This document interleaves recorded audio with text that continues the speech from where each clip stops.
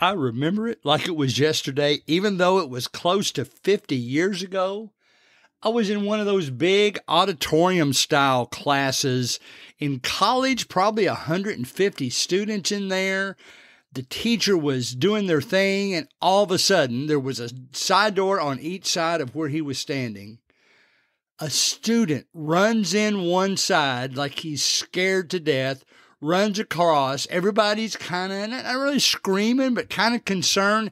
He's running across like he's in trouble, runs to the other side. The door reopens. Here comes a security guard chasing after him. They both leave through the outside door, and we never heard another word about what happened.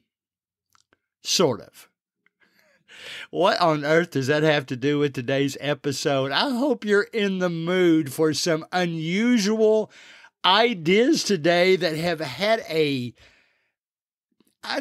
outstanding effect on the students that I have tried this on. It will make you a memorable substitute teacher.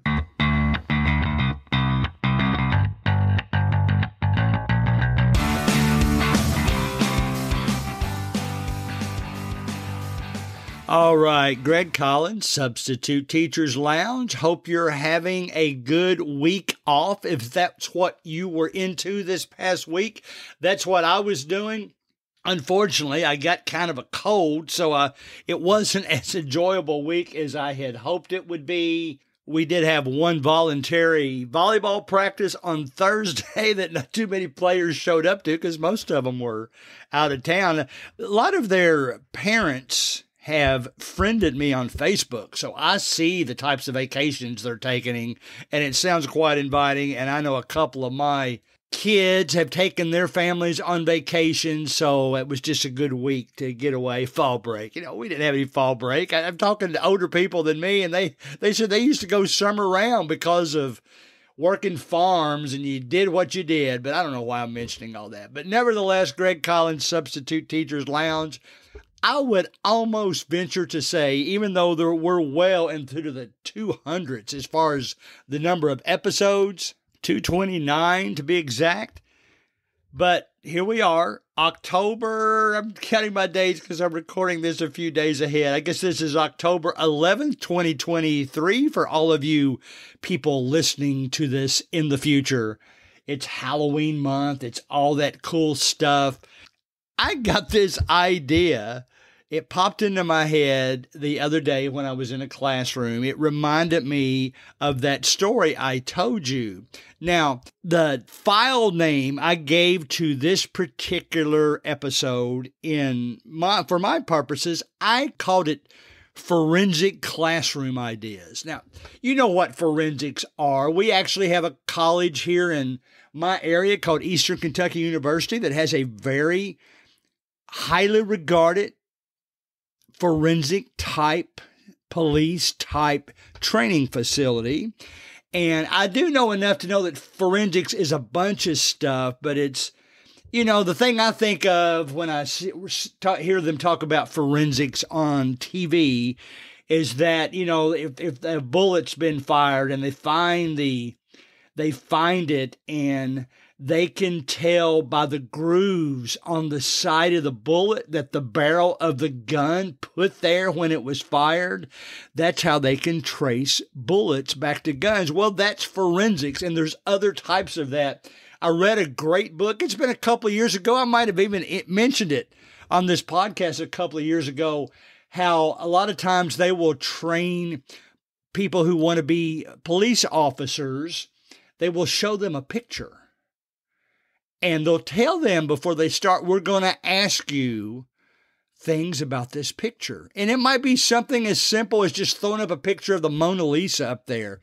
But then they will ask them unusual questions, not about what the expression was on her face, but rather, what was the shade in the lower right-hand corner of the portrait? Things like that. And the point being, if you want to be an effective forensics person, you have to be observant all the time. You have to see the things that the normal people would not see, would not look for. I've watched enough. I hate to bring it up because it's kind of an evil idea, but Breaking Bad, the series, I've watched it more than once, and it's got a lot of stuff in there, especially with the DEA agent that's in that show about the forensics and how he's really good at seeing things that his subordinates didn't even think to look for. So that's kind of what we're talking about with forensics. Now, how do we lose that in the classroom? Let's go back to my college story first.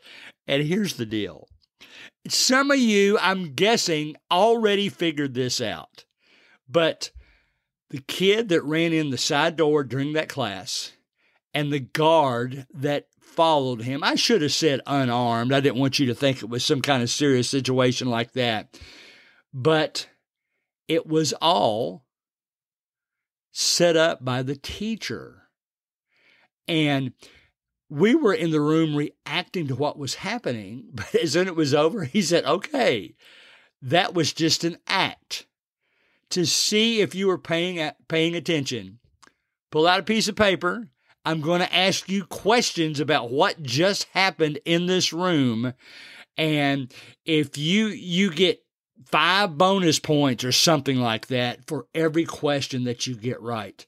And it was remote questions. It was, what kind of shoes was the student wearing? Were they wearing shoes? Things along that line.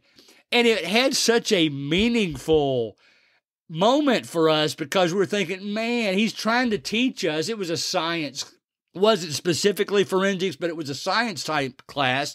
He was trying to make us realize how it's best in life to be always observant of your surroundings. Always look for things on the unusual side instead of always just looking for the normal things. It may someday pay off and help you, especially if you're going into a police officer type field or an investigator or something like that. You're going to have to train yourself to do that. So, how do we use that to our effect in the classroom? I'm going to, first of all, say I'm going to give you 3 examples of how we can use this approach in the classroom. It goes from very mild to one that I'm hoping to use in the next month because I think I've got one of my volleyball students who is willing to do this, and I'll save it for the end and start with 2 easier examples. Now, there's 2 things we should mention. If you're in a substitute teaching role right now, either short-term or long-term, but I'm guessing this would happen more if you were long-term, if the teacher has given you, I guess, the right, given you enough freedom that she'll let you on occasion design things to give the students 5 bonus points that might help them with the next test or something along this line, this works perfect for that. Because you can set up one of these 3 procedures and after the fact, give the ones that were paying attention 5 bonus points. If you're not in that situation, just go out and buy some. It's perfect time to do this. It's Halloween month and you're going to be buying a bag of candy anyway. Buy an extra bag. Tell them, when you first come in, say, I'm going to give away some of these Skittles later, and I'll tell you how we're going to do that in closer to the end of class, that type of thing. And then, just snack pack, something to that effect. Or if you wanted to buy something bigger, like if you felt like you could afford some of those, what are they, Nerds clusters, those kind of things that's really popular, and maybe the table could share them, and you can say, we're going to do something here in just a moment. And you all can give out that candy if you're the winning table. Here's what I'm talking about doing. Maybe I should start with the most radical. All right, I think I'm going to do that. I'm going to start with the most radical of the 3. And then if you think that's just not something that is within your personality, it's perfect for my personality. But if you think it's something that's not within your personality, I understand. Then we'll back off a little bit. And then we'll back off a little bit more. But similar to what happened in that classroom that day, I'm going to try to get one of the volleyball players one day when I'm substitute teaching a class, it might even be after the season's over. I haven't decided in what situation I want to do this. I'm going to have her knock on the door. I'm going to have somebody get the door, and then I'm going to have her come in and start yelling at me from a standpoint of, where do you get off telling the head coach that I have a problem with, and then some kind of whatever volleyball situation she wants to bring up. And then I'll respond to her. Maybe I'll raise my voice a little bit, which is already going to surprise the students because they never hear me raise my voice. They hear me get loud sometimes if I just need to have them get quiet, but they don't hear me raise my voice as if I'm mad about something. So that could go back and forth for a few seconds, and then that girl could leave and slam the door. And, I could just stand there a little bit dumbfounded, like, what just happened? And then walk over the door, open it, have her come back in smiling, and show them that we just tricked them. We made them feel like a situation was going on that was just all for show. We just made all of that up. And then I'm going to say, all right, take out a piece of paper, and whoever does best on this, they get either their 5 bonus points, they get the bag of Skittles, that type of thing. I am looking so forward to doing that. And I've got like maybe 3 or 4. I'll probably pick one of the older students to do this. One that I think could keep a straight face without cracking up in the middle of class. And just tell the students this was a way you can practice being as observant as possible. And when something around you is going on, who knows, you might be a witness someday and you might be questioned. And you need to notice things like this. I might ask him what shoes she was wearing, what shoes I was wearing, what's the first thing I said to her, just stuff along that line. And I think it will not only entertain your students a bit, but I guarantee you they will remember you as a substitute teacher because nobody has done that to them in the classroom. I jokingly joke around with them all the time. Whereas I'll say something sarcastic and, one of them, maybe 2 of them in the class will say, really? And I'll say, no. And they've gotten used to that. This would really catch them by surprise. If you're not quite the type of person that you think you could do that with a straight face, you can make it seem realistic, what I would encourage you to do is come up with a way to call the telephone in your room. Now, it's easy enough. You're just going to have to figure out how to call the extension in your room from your cell phone. And when you pick it up, just act like somebody's on the other end of the phone and they're chewing you out, and then you start chewing them out. Now, in this case, all the students can react to is what they hear you saying.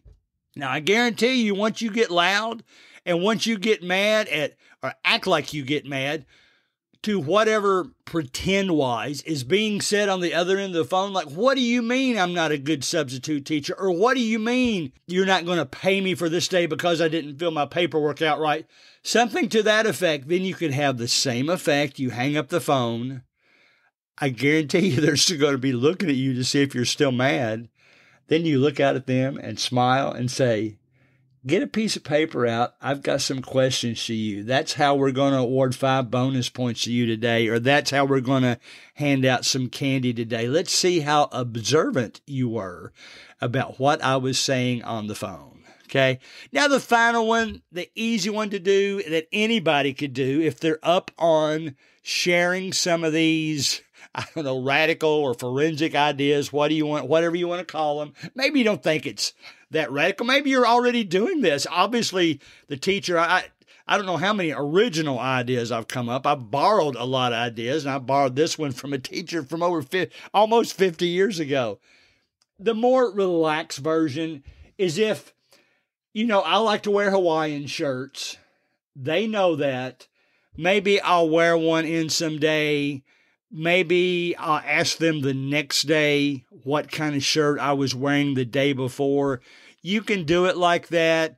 Maybe wear a pair of shoes. Maybe maybe wear two different kinds of shoes, one on your right foot, one on your left, see who notices, and that will train them how to be observant. You can walk around for a while and then sit down and start saying, all right, I purposely wore two different types of shoes today. Which one was on my right foot? Which one was on my left foot?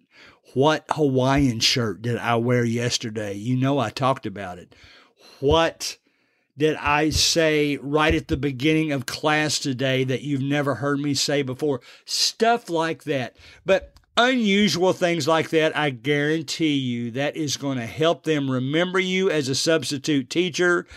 The first one I mentioned where you have somebody come in and start arguing with you, the only thing you have to be careful about, that kind of thing spreads quickly. So there's a chance if you do that in your first period that somebody, by the time you get to sixth period, is already heard of what's going on. So you may have to address that. You may have to switch things up. Maybe you'll use something a little milder for one class than you did for the other class, all those types of things. But it's a fun thing to do. Try to catch those students by surprise, ask them questions, and see how well they do. So I will be trying the one where the student comes in and argues with me and on a pretend basis. I will be trying that one in the relatively near future, in the next 2 weeks. So I will follow up and let you know how that went, let you know how the students responded. I guarantee they're going to laugh about it. They're going to, perhaps some of them will be mad because they wish they had paid attention more, but that's what this is for. So come up with your own ideas. I'd love to hear them if you want to put them on the Substitute Teachers Lounge Facebook group. But nevertheless, you've got some new ideas now that I guarantee you will make those students remember, hey, did you see what that substitute teacher did today?